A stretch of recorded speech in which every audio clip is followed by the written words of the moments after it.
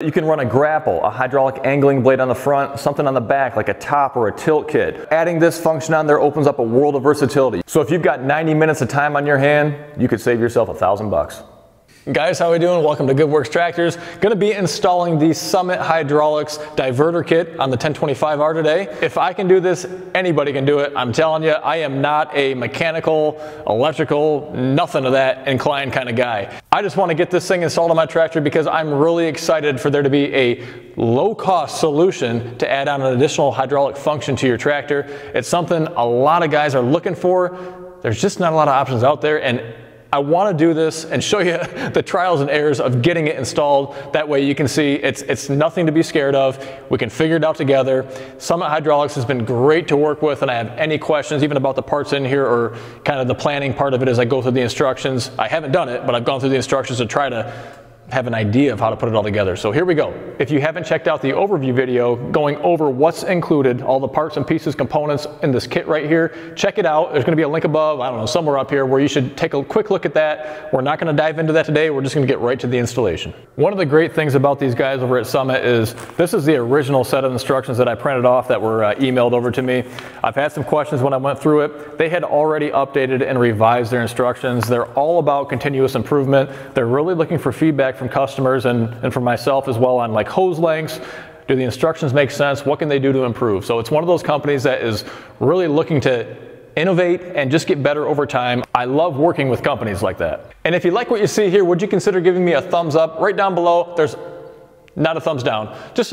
It's right down below that way. And also hit that subscribe button if you haven't done so already. A lot of helpful videos get posted on here. At least I try to be helpful. And if you want to get information on this Summit Hydraulics kit or anything else cool for your tractor, read that description below. You'll find a link there. You can also get 5% off with code GWT at Summit Hydraulics. This is my 2018 1025R. You're going to see this handle on here right now. This is part of the electric kit that I have installed for a grapple up front, the WorkSaver grapple.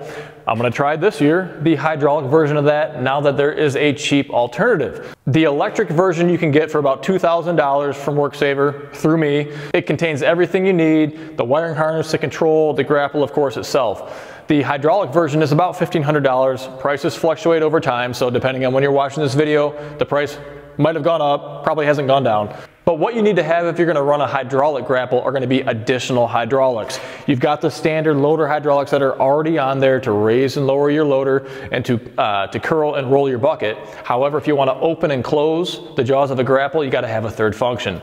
That's where something like this diverter kit comes into play. So as you can see, this is all that's included. It's really not that much if you take a look at it. You have some hoses. These are little covers for your outlets. You got the really just the hydraulic portion of it here where you just mount it to your loader arm, and a little bit of electrical too, which nothing really to be scared of. Okay, so the first step here is just going to be to turn your tractor off, of course, move this joystick here to relieve any built-up pressure that could be in the hydraulic system. Basically, we're going to be separating the lines that are on here and then installing those new lines because we're going to be diverting flow from one direction to another at the push of a button, basically. So we just got to get it set up and oriented correctly. So what we're going to be doing is disconnecting the hydraulic lines tied into this cylinder right here. It's going to be called the tilt cylinder. It's going to have it tilt back or forward there, basically the curl or dump. So if you even just trace these lines right here, you can see this one is going to be your top hard line. And then if you look closely, probably hard to see, but not the top, but the next line down is going to be the other end right here.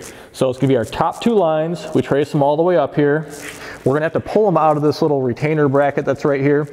And then we're going to be disconnecting at this point right here, I believe, on both fittings.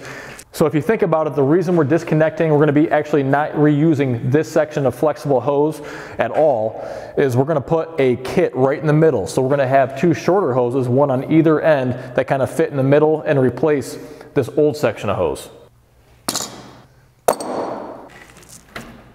One.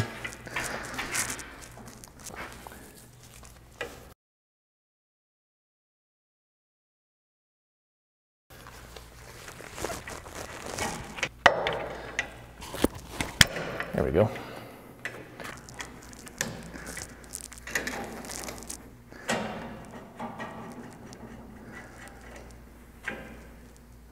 Well, not much fluid at all. Wasn't expecting that.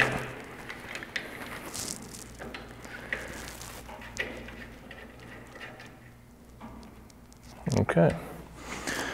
Okay, so we need to disconnect the other end at the quick coupler side down here for these same two hoses. And I never noticed it before because it's always covered up in the sheath, but these are actually color coded right up here as well. So it should make it easier for you to make sure you're disconnecting the right hoses down below. But we have yellow and black, so I'm just gonna disconnect those two down here. We should be good to go. And surprisingly, the only hydraulic fluid that's come out are these few little drops right here. Nothing else has come out at all. There's not a drop, I don't think, in the bucket right now. These are the rubber hoses here that we've removed, and as far as I can tell, there's going to be no need to reuse these, so maybe just hang on to them for extras for some time down the road. Okay, so this is our diverter kit body right here with a solenoid on top. This is going to get mounted to the inside of the rail, but basically you're going to have incoming flow right here. Okay, so instead of just going right directly to the curl roll function on your loader cylinder, it's going to come in here, and in normal operation mode it's just going to pass right through and continue on to the curl roll function. However, if you trigger this solenoid by pushing the button or pushing and holding the button, it's going to redirect that flow. Instead of going straight through, it's going to take a 90-degree turn right here and then continue down these hoses to your grapple open and close function or a hydraulic angling blade, whatever else you might have attached to the other end of these hoses. This is going to clamp right to this section here, but over on this side where you can't see it very well, you're just going to tighten it down. You can see the little groove and these clamps here. You're going to tighten it down. It's going to squeeze and hold in place on there. It says not to over tighten or get it too firm right now, as this will need to be adjusted after we get hoses connected to it to kind of get the proper seating and position for it. Just to point out their continuous improvement, they're actually already completing some of these steps ahead of time, which these are the old instructions. Again, it's telling you to put the adapters into the valve body, but this has actually already been done, came right from Summit Hydraulics with this already installed. Same thing with a little magnetic protective sheath on the back of the valve body. It's already been done as well. So you can see they're actually doing a little bit more than they even used to do in the instructions, making it even easier. Okay, so we've got 3 sets of hoses. This is going to be the middle set as far as length goes. One of the things I'll pass along to them is just to try to label the hoses. Our set wasn't labeled. I don't know if the other sets in the future are going to be labeled or not. But then we're going to be putting these fittings on the end right there. This is going to be what attaches or connects to the quick coupler, the male end that goes into the quick coupler on your tractor hydraulic system.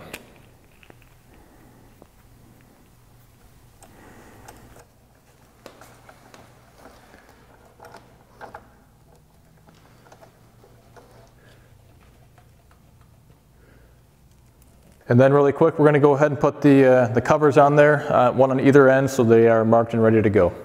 And if yellow holds true right here, we're going to make the top hose that's feeding everything through corresponding yellow, and then the second one down will be black.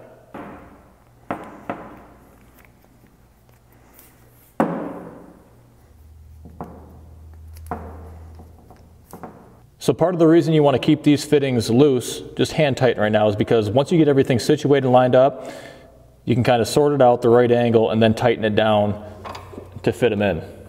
Kind of adjust that to the right angle there where you think you might have it. Kind of hand tighten that down. Didn't want to do that. Why is that? There we go. It's coming up.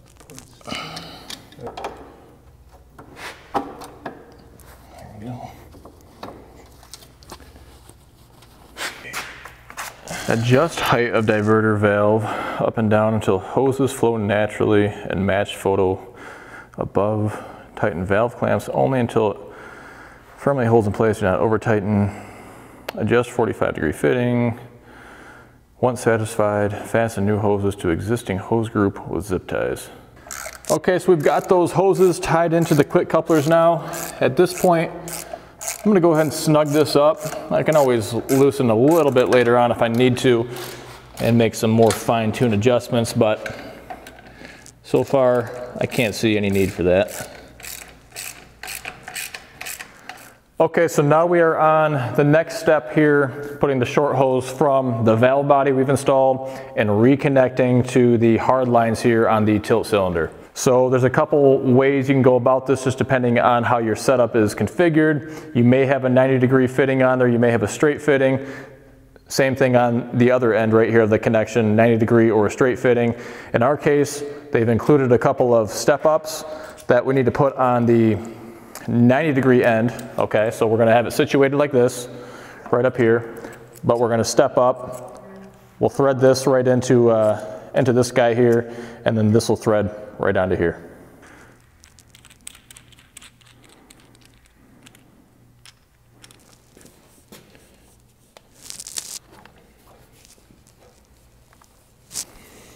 Okay, and then we also got our, there we go.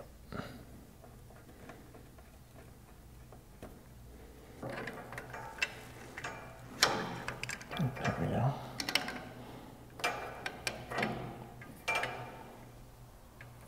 So really quick, you can see this nut right here that holds the bracket in place. The flange of it actually just hangs over this slot just enough to make it difficult, and you can actually feel a little bit of a burr almost on there where it's scraped going by. So I'm going to take this nut out, put the fitting in, and then put the nut back in.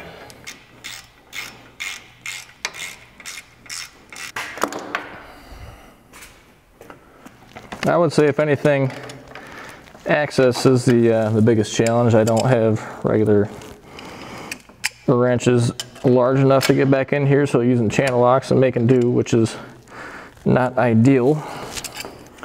We're gonna have to pop off the side panel here to get to some electrical fuse box later on. I'm gonna take it off right now to see if we can free up a little bit of extra room in there to get things tightened down.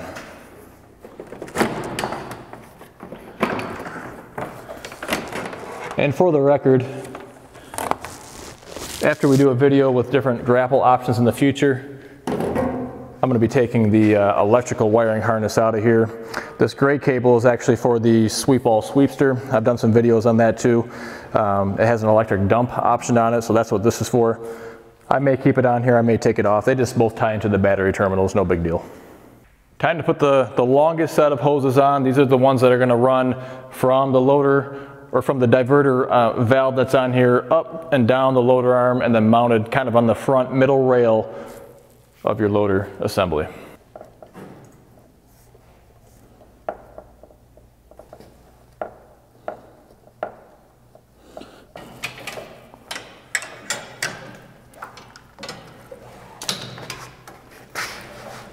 Okay, so the last hydraulic step here, besides tightening everything down, is going to be putting the connector up here on the loader arm that you can see right down here. Okay, and then you're going to tie in the quick couplers right on there. Everything will be ready and in place to hook up the other business end of your grapple or your plow kit, the hydraulic kit right in here, and you'll be good to go. So I had a position right here, but after I've kind of started to play around with it a little bit, if I have these hoses installed right here, you can see how they're going to hang back, and I could put a zip tie kind of like this, but I think what I'm going to do is shift this over to this side somewhere, and that way I can kind of have the hoses a little bit tighter, zip tie them there, and then they'll be connected right here as well, and just not have as much play out here. And again, we're going to give feedback to Summit. They are trying to custom make these kits to fit individual tractors so they all fit a little bit better, instead of having a universal kit that's kind of a one size fits all, just a little bit more tailor-made and form-fitting. So it's just an evolution.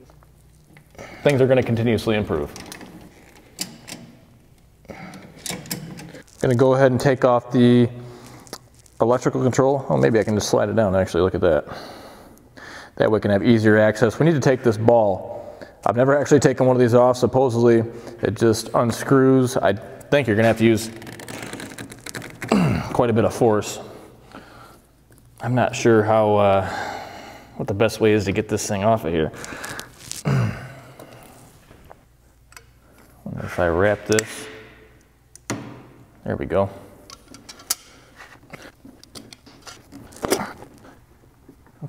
Okay, so this is how the harness comes on mounted to the joystick right here. We're going to snip this off. Honestly, I'm not sure if I should leave this inline fuse in or not. because this is going to be plugged into the fuse panel as it is. I'm not sure. We're going to try it like that. I guess we can always just cut it out and resplice it if we need to. I am not an electrician by any means, but I'm going to snip this end off here, crimp this connector on, and we're going to end up plugging this right into the fuse panel.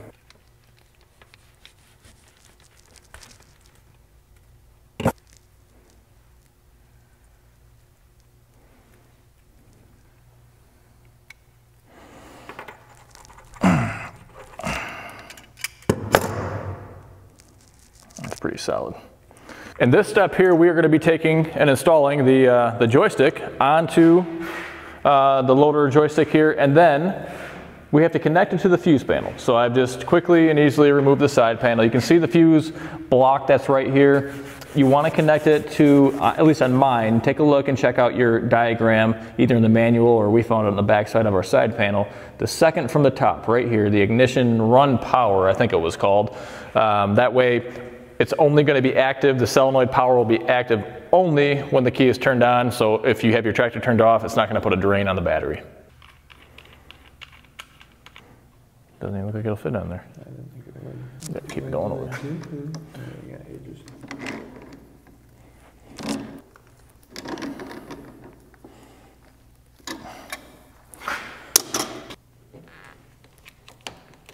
There we go. Then you would be able to. Okay, so I'm going to loosen up this bushing just a hair to rotate everything forward, or maybe I can tighten it down a little bit more. I don't think I can though. Yeah, maybe I can get it. Nope, I am rotating the entire stick down there. Okay, we're going to go ahead and loosen this up just a hair. Oh, that's not good. Now I've loosened up something down below here. Probably wasn't supposed to. Actually, that's kind of all worked out. Okay, so now is the electrical installation. We've got the joystick handle replacing the ball that was on there, routed, the wiring harness kind of underneath here. I'm, probably gonna have to figure out how to secure the extra wiring that we have. Of course, I've got this other cabling again, that'll be gone. This is for a totally separate system. Most of this will hide behind the side panel here. Again, we've put the red cable, the power side here, into the fuse block with its own separate fuse. We are keeping the inline fuse on there at this particular time. I don't know, you guys can tell me, or someone can tell me if we need to take that out. And then we've tied off to the ground inside the engine block compartment here, which was pretty easy to do. I mean, it was readily accessible with an extension on the socket right here, and knocked it out in just a couple of minutes. This right here is the electrical connector that is going to go on the solenoid right here on our valve body. And you can see the other end of it right here is going to be your disconnect. So when you take your loader off, you can disconnect this side from, where's it at? Right down here. And for the record, I may have missed a step and potentially should have done this earlier. You'll see there's a 3-prong outlet right here. This is going to only install one direction, so you can't really mess that up. Go ahead and get it on there, and then we'll secure it with a screw.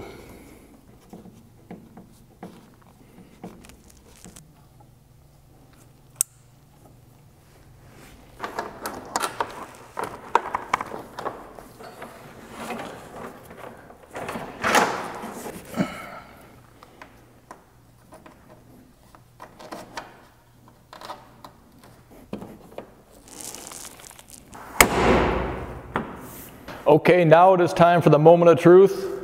My biggest concern is if I tightened all the fittings enough.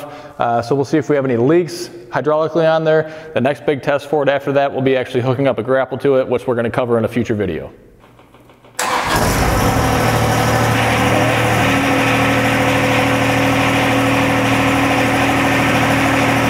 Okay, so I noticed a couple leaks, nothing crazy, but we do have a drip up there, and then one near the valve housing as well. I can't see down below, but we're gonna address these couple that we see right now.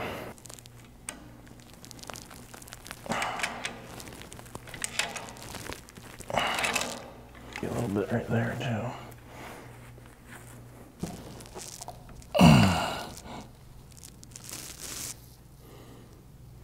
Okay, well, we've got everything installed now on here, both hydraulically, electrically, clamped up front, ready to hook up to a grapple. That's gonna be what I try to test it out with. That's gonna be coming in another video pretty soon. I'm gonna do an ultimate grapple guide, anything from the electric grapple to the mini hydraulic grapple, the big ones for like the 4066R, and also the brush crusher as well. So you can kind of see everything side by side and the different options, relative price points, and all that kind of information. So make sure you stick around for that. Hey, a few quick notes about final installation that I wanted to make sure got into this video.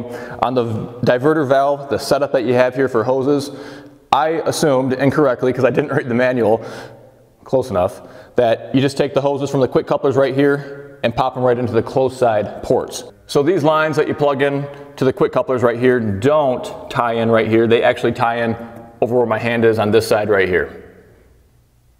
And so then these hoses right here that plug into the close side of the diverter valve actually wrap around, and they're gonna die in right here and connect to your hard lines. And of course that third function still comes out the front side, kind of towards the side panel of the hood here, and then run all the way up front. Nothing changed there. So a couple nice things that I've noticed here from the operator station, even though we don't have a grapple or something tied into that third function or that diverter, you're gonna actually have a visual indicator. There's a red LED that comes on that you can easily see right from here in the operator station to know that once you're pulling this trigger and turning it on, you know when it's engaged. And even when I have the tractor on and nothing's hooked up, you can actually see these extra lines pulsating a little bit to know that that flow is being diverted from that normal curl roll function and instead being redirected through that additional circuit that we've already installed on the tractor. And I do want to point out right here that this silver bracket is going to be coming off the tractor. That's for the electric version of the grapple. I just want to try out the hydraulic now that I have this set up on here, but I'm going to do a future grapple video kind of comparing a bunch of stuff, so I want to keep this on there just for the time being, but no, it's not part of the Summit Hydraulics diverter kit.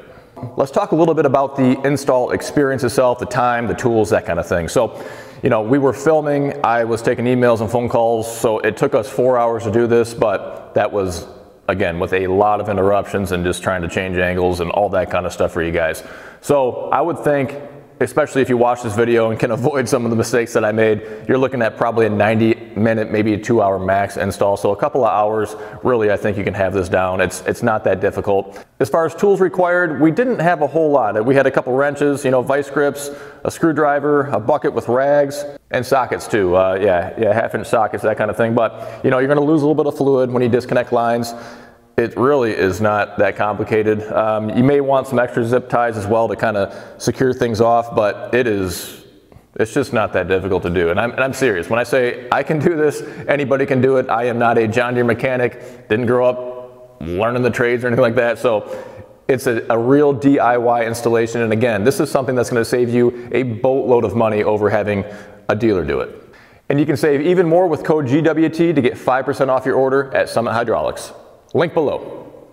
So again, just a reminder on why you may want an additional function. Again, 2 hoses or 2 outlets equals 1 additional function. You got to have flow that can go this way and then return back the other way. So you see 2 outlets, that's 1 additional function. If you want to run a grapple, a hydraulic grapple that is, or if you want to have a hydraulic angling blade on your loader, or I suppose you could even take these hoses and just fish them right to the back side of your machine as well if you want to run a rear mounted snowblower with a hydraulic angling chute or an angling blade back there. There's a lot of different things you can do by having an additional function like this, and it really is a cheap way to go about it. It takes a tractor from a less functional plain Jane and really enhances the versatility and saves you a ton of money over having a dealer do it. So again, this is the install video. Go back and watch that previous video to kind of get a better understanding of the components and what's involved. That'll help save you some time in the long run.